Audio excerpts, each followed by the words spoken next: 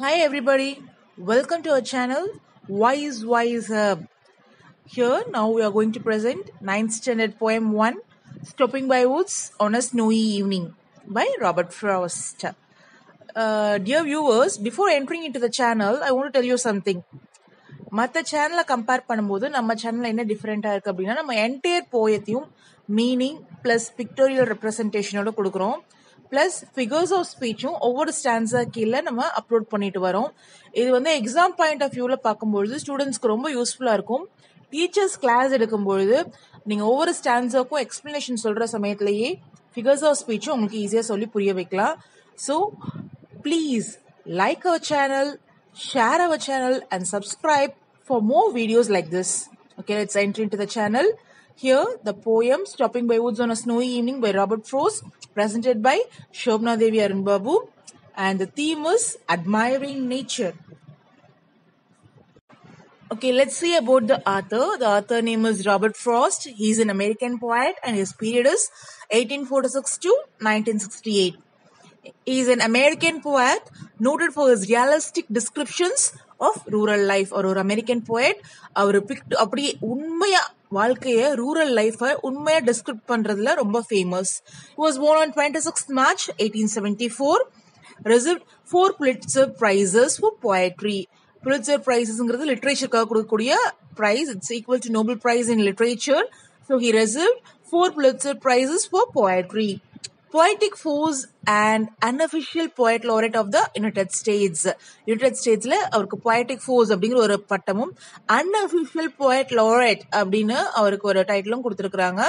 His famous works The Road Not Taken, West Running Brook, Mending Wall, After Apple Picking.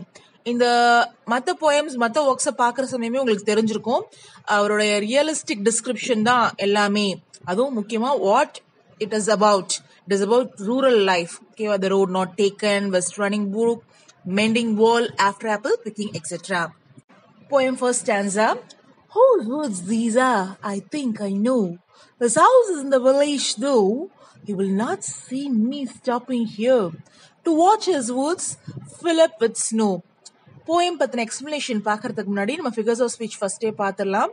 உங்களுக்கு தெரியுமா, alliteration, rhyming words, rhyming scheme, இது 3 தான் ரிப்பீட்டடா கேட்கக்கூடிய questions. அது போக ஃபிகர்ஸ் ஆஃப் ஸ்பீச் கேட்பாங்க. அலிட்ரேஷன்ஸ்னா ஸ்டார்டிங் லெட்டர் வந்து சேமா இருக்கிறது அலிட்ரேஷன், எண்டிங் வேர்ட் ஒரே சவுண்ட்ல இருக்கிறது ரைமிங் வேர்ட்ஸ். அண்ட் ஸ்கீம் அப்படிங்கிறது வந்து எப்பயுமே ஃபர்ஸ்ட் லைனுக்கு ஏ கொடுப்போம். ஒரே சவுண்ட் இருந்துச்சுன்னா அதே ஆல்பபெட், அடுத்த சவுண்ட் போற சமயம் அடுத்த ஆல்பபெட். இதான் ரைம் ஸ்கீம். இன்னொரு தடவை சொல்றேன், ஸ்டார்டிங் லெட்டர் ஒன்னா இருந்தா அலிட்ரேஷன், ஸ்டார்டிங் ஏ லெட்டர் எல்லாம் ஒன்னா இருந்துச்சுன்னா அது அலிட்ரேஷன், எண்டிங் வேர்ட் ஒரே சவுண்ட்ல இருந்துச்சுன்னா அது ரைமிங் வேர்ட்ஸ். ஸ்கீம் எப்பயுமே ஃபர்ஸ்ட் லைனுக்கு ஏ கொடுத்துட்டு அடுத்தது அதே சவுண்ட் வந்துச்சுன்னா சேம் ஆல்பபெட், டிஃப்ரெண்ட் சவுண்ட் வந்ததுன்னா டிஃப்ரெண்ட் ஆல்பபெட். ஓகேவா? இந்த ஃபர்ஸ்ட் ஸ்டான்ஸால அலிட்ரேஷன் பாத்தீங்கன்னா whose, woods, watches, woods, இது 3 அலிட்ரேஷன். எல்லாமே டபிள்யூல ஆரம்பிக்குது. ஸ்டார்டிங் லெட்டர் ஒன்னா இருக்குது. Rhyming words no, those, no, ஓங்கிற சவுண்ட்ல எல்லாமே முடியுது. So rhyming words. Rhyme scheme பாத்தீங்கன்னா ஏஏபி, ஏ நோக்கு ஏ கொடுத்திருக்கோம், தோக்கு ஏ கொடுத்திருக்கோம் ஒரே சவுண்ட், ஹியர் மட்டும் வேற சவுண்ட். ஸோ அடுத்த அல்பபெட் பி. அண்ட் ஸ்னோக்கு ஏ கொடுத்திருக்கோம். ஒரே சவுண்ட் இருந்தா ஏ கொடுக்கணும், அடுத்த சவுண்ட் போகும்போது அடுத்த அல்பபெட் போயிடணும். ஸோ ரைம் ஸ்கீம் பாத்தீங்கன்னா AABA. Second stanza of this poem. My little house must think it queer to stop without a farmhouse near, between the woods and frozen lake, the darkest evening of the year. In these lines, personification. First line வந்து personification. Has வந்து think பண்ணுதுன்னு சொல்லியிருக்காங்க. Sixth sense கிடையாது, but it is compared with a human being as sixth sense. So line 1 பார்த்தீங்கன்னா personification. Rhyming words as usual ஐ set குவேர், near, year. Rhyme scheme ஒரே மாதிரி சவுண்டுக்கு ஒரே alphabet, அடுத்த சவுண்டுக்கு அடுத்த ஆல்பபெட். அப்போ குவேர், நியர், இயர் எல்லாத்துக்கும் ஏஏ கொடுத்துருக்குறாங்க. அடுத்த சவுண்ட் வந்து லேக், அதுக்கு பி கொடுத்துருக்குறாங்க. Third stanza. He gives his harness bells a shake to ask if there is some mistake. The only other sounds the sweep of easy wind and downy flake. இதோட explanation நம்ம அடுத்தது பார்க்கலாம். இப்போ முதல்ல figures of speech பார்த்துடலாம். First line வந்து பர்சோனிஃபிகேஷன், first cross two பர்சோனிஃபிகேஷன், ரெண்டு லைனும் கம்பைண்டாவே பர்சோனிஃபிகேஷன். ஏன்னா ஒரு ஹார்ஸ் வந்து இண்டிகேஷன் கொடுக்கும் அப்படின்னா அதோடைய பாணியில தான் கொடுக்கும்.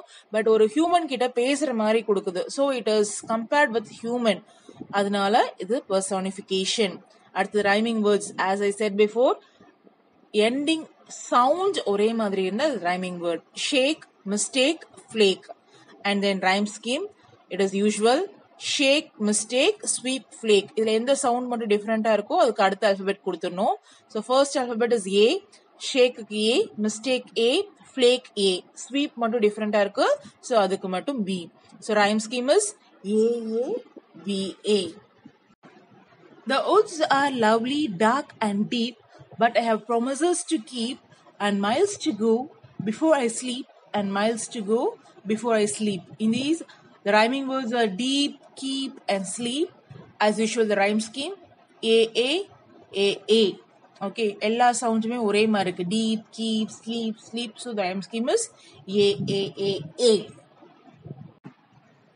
ரெஃபர்ஸ். இந்த போயம்ல எந்தெந்த வார்த்தைகள் எது ரெஃபர் பண்ணுதுன்னு பார்க்கலாம்.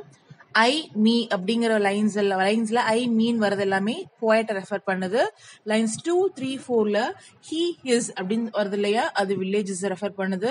லைன் 9 பாத்தீங்க அப்படின்னா ஹார்ஸை ரெஃபர் பண்ணுது. அதுல வர ஹி வந்து ஹார்ஸை ரெஃபர் பண்ணுது. அண்ட் மீன்ஸ், இதுல என்னென்ன மீனிங் இருக்கு அப்படின்னு பாத்துக்கலாம். குவயர் அப்படின்னா ஸ்ட்ரேஞ்ச், அந்த ஹார்ஸ் வந்து ரொம்ப ஸ்ட்ரேஞ்சா நினைக்குது. வுட்ஸ் அப்படிங்கிறது ஃபாரஸ்ட். ஹார்னஸ் அப்படிங்கிறது ஸ்ட்ராப்ஸ் போற ஹார்ஸ், குதிரையோட கடிவாளம்னு சொல்லுவோம் இல்லையா, அதான். ஃப்ரோசன், ஐஸ் ஃபார்ம்ல இருக்கிறதா ஃப்ரோசன். ஸ்வீப், மூவ் ஸ்விஃப்ட்லி, வேகமா போறது. டவுனி, ரொம்ப சாஃப்டாவும் ஃபிளஃபியாவும் இருக்கிறது, அப்படியே மெதுக்குன்னு உள்ள போறதுன்னு சொல்லுவாங்கல்ல, அந்த மாதிரி. Flake, a small piece of snowflake. எப்படி சொல்லலாம்னா கார்ன்ஃபிளேக்ஸ் எப்படி சொல்றோம், சின்ன சின்னதா பீஸா ரொம்ப லைட்டா இருக்கிறோம் இல்லையா, அதான் கார்ன்ஃபிளேக் அப்படிங்கிறோம் இல்லையா. Here the flake, ice flake, snowflake, exactly the same thing. Okay, now let me explain the poem. After a long travel, the poet entered a wood. அந்த ஃபாரஸ்ட்குள்ள அவர் நுழைறாரு. எப்படிப்பட்ட ஃபாரஸ்ட் நீங்க பேக்ரவுண்ட் பார்த்தாலே தெரிஞ்சிடும். It's a snowy forest. Okay, after a long travel, the poet entered a wood. Whose woods these are? I think I know அப்படின்னு poem start ஆகுது. இந்த woods யாரோடதா இருக்கும், எனக்கு தெரியும்னு நினைக்கிறேன். கண்டிப்பா இந்த வுட்ஸோட ஓனர் வில்லேஜ்ல தான் இருக்கணும் அப்படின்னு சொல்றாரு. அதான் நான் எக்ஸ்பிளைன் பண்ணிருக்கேன். He realized that the owner of the wood might live in a village. He was happy that the owner of the woods, not able to see him, stopping in his woods to watch the snow fill the woods. அதாவது இந்த poem லைன்ஸ்ல என்ன சொல்லியிருக்காருன்னா, he will not see me stopping here to watch his woods fill up with snow. இவர் ரொம்ப ஹாப்பியா இருக்காரு. எதுக்கு அப்படின்னா, அப்பாடா அந்த ஓனர் நம்மள பார்க்க முடியாது, அவனுடைய வுட்ஸ்ல நின்று அவனுடைய வுட்ஸ்ல அழகா ஸ்னோ ஃபில் ஆகிறத நான் இவ்வளோ ரசிச்சிட்டு இருக்கிறேன் அப்படிங்கறது அந்த ஓனருக்கு தெரியாது. அது வரைக்கும் எனக்கு சந்தோஷம். I am very happy. The poet felt that the horse would think it strange to stop near the woods as there is no farmhouse nearby. பாருங்க, ஹார்ஸ் நிக்கிறது உங்களுக்கு தெரியறதா? இந்த ஹார்ஸ் வந்து ரொம்ப ஸ்ட்ரேஞ்சா திங்க் பண்ணும். எப்பயுமே இவரு நம்ம ஃபார்ம் ஹவுஸ் பக்கத்துல நிப்பாட்டுவாரு, இங்க ஒரு ஹவுஸ் கூட கிடையாது, இந்த வுட்ஸ் பக்கத்துல நிப்பாட்டி இருக்காரு அப்படின்னு அந்த ஹார்ஸே வந்து ரொம்ப கன்ஃபியூஸ்டா திங்க் பண்ணும் அப்படின்னு போயட் மென்ஷன் பண்றாரு. He was actually standing between the woods and frozen lake. The time was evening. The horse indicated that the poet had made a mistake by shaking his head. அவர் எதுக்கு நடுவுல ஆக்சுவலா நிக்கிறாரு? வுட்ஸுக்கும் frozen லேக்கும் நடுவுல. பாருங்க exact picture, how beautiful the picture is. Is standing between the Woods and frozen lakh. Time எப்படி இருக்கு நீங்க அந்த வானத்தை பார்த்தாலே தெரியும். Time was evening. The hours என்ன பண்ணுது? இண்டிகேட் பண்ணுது. என்ன இண்டிகேட் பண்ணுது? நீங்க ஏதோ மிஸ்டேக் பண்ணிட்டீங்க போயட், நீங்க இங்க வந்து நிப்பாட்டி இருக்கீங்க அப்படின்னு தலைய ஆட்டி ஆட்டி போயட்டுக்கு இண்டிகேஷன் காட்டுது. The poet felt that the woods are lovely, dark and deep. Poet வந்து ஃபீல் பண்றாரு, இந்த வுட்ஸ்ல எவ்வளோ லவ்லியா இருக்கு, டார்க்கா இருக்கு, டீப்பா இருக்கு. வுட்ஸ்ல என்ன லவ்லி? அந்த பீஸ்ஃபுல்னஸ், அதுதான் லவ்லி. அதோடைய டார்க்னஸும் ஒரு பீஸ்ஃபுல்னஸ் தான், அது ஒரு லவ்லி. அடர்ந்த காடுகள் ரொம்ப டார்க்கா இருக்கும் போது ஒரு விதமான அமைதி கிடைக்கும் இல்லையா, அதுதான் போயட் மென்ஷன் பண்றாரு. The poet felt that the woods are lovely, dark and deep. He suddenly realized his responsibilities, which would not allow him to stay in the woods for a long time. The poet has many duties before his sleep or death, we can say. அதாவது அவர் உடனே இவ்வளோ ரசிச்சு பார்த்துட்டு இருக்கிற சமயம் தான் அவருக்கு ஒரு ரியலைசேஷன் வருது. என்ன ரியலைஸ் பண்றாரு அப்படின்னா, எனக்கு நிறைய ரெஸ்பான்சிபிலிட்டிஸ் இருக்கு, அது வந்து என்ன இங்க ஸ்டே பண்ண விடாது. ஸோ நான் இந்த வுட்ஸை ரொம்ப நேரம் ரசிக்க முடியாது அப்படின்னு சொல்றாரு.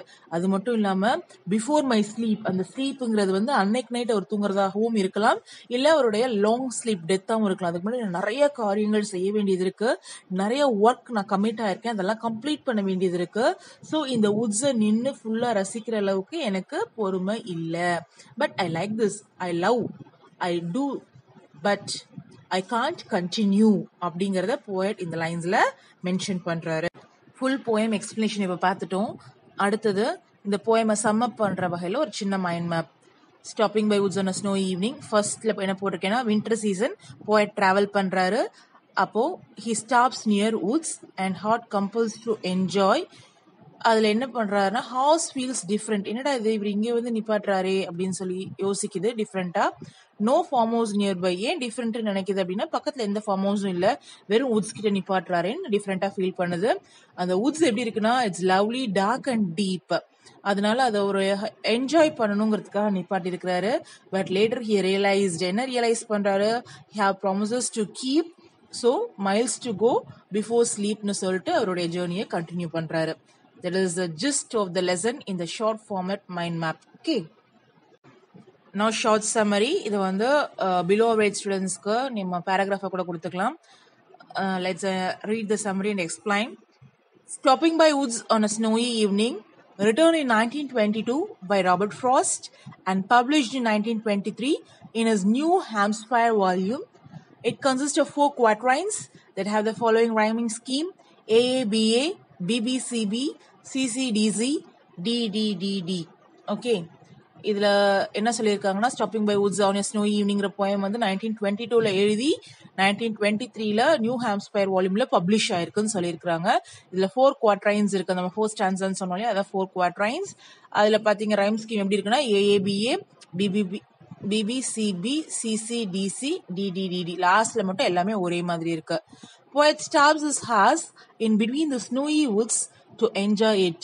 Poet வந்து அவருடைய ஹார்ஸ் ஸ்னோயி வுட்ஸ்க்கு நடுவுல, பனி நிறைந்த மரங்களுக்கு நடுவுல ஸ்டாப் பண்றாரு. எதற்காக அப்படின்னா, என்ஜாய் பண்றதுக்காக. His horse shakes his harness bells, questioning the path.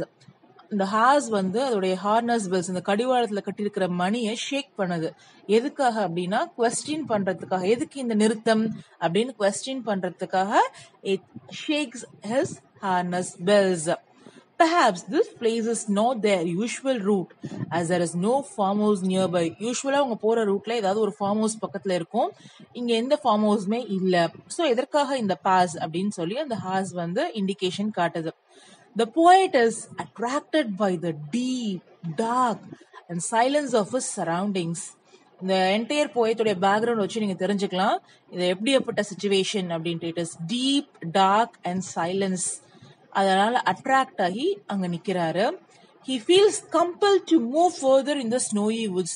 ஒரு ஹார்ட் வந்து அவரை கம்பல் பண்ணுது, இது இன்னும் கொஞ்சம் என்ஜாய் பண்ணலாம், இந்த ஸ்னோவி வுட்ஸ்ல இன்னும் கொஞ்சம் மூவ் பண்ணலாம் அப்படின்னு கம்பல் பண்ணுது.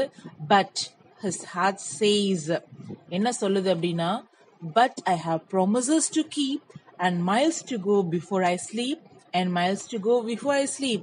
எனக்கு நிறைய ப்ராமிசஸ், கமிட்மெண்ட்ஸ் இருக்கு லைஃப்ல. So I have to go, நான் மூவ் பண்ணணும். எதுக்கு முன்னாடி, நான் தூங்குறதுக்கு முன்னாடி ஐ ஹாவ் டு மூவ் அப்படின்னு சொல்றாரு. இப்படி சொல்லிதான் போயம் முடியுது. இந்த லைன்ஸ் பாத்தீங்கன்னா, லாஸ்ட் 3 லைன்ஸ் பாத்தீங்கன்னா, ஜவஹர்லால் நேருடைய டேபிள்ல இது ரொம்ப முக்கியமான லைன்ஸா இருந்திருக்கு. யாராவது எந்த கமிட்மெண்ட்டோட இருக்கிறோம், வேற ஏதாவது ஒரு மனசு அழைப்பாயுது அப்படின்னா, அவங்களுடைய கமிட்மெண்ட் என்னன்னு ஞாபகம் வச்சுக்கிறதுக்காக இந்த லைன்ஸை நம்ம பேஸ் பண்ணி வச்சுக்கலாம். நமக்கு நிறைய ப்ராமிசஸ் இருக்கு, நம்ம தூங்குறதுக்கு முன்னாடி, அது நைட்டு தூங்குற தூக்கமா இருக்கட்டும், லைஃப் லாங் தூங்குற தூக்கமா இருக்கட்டும், அந்த ஸ்லீப்க்கு முன்னாடி we have to complete our goal. So இந்த போயம் லைன்ஸ் உங்களுக்கு கோலை கம்ப்ளீட் பண்றதுக்கு ஒரு மோட்டிவேஷனா இருக்கும். வேற எந்த வித எக்ஸ்ட்ரா ப்ளஷர்லயும் நம்ம ஆழ்ந்து போயிடக்கூடாது. Just you can enjoy it, but we can't go behind it. Thank you guys.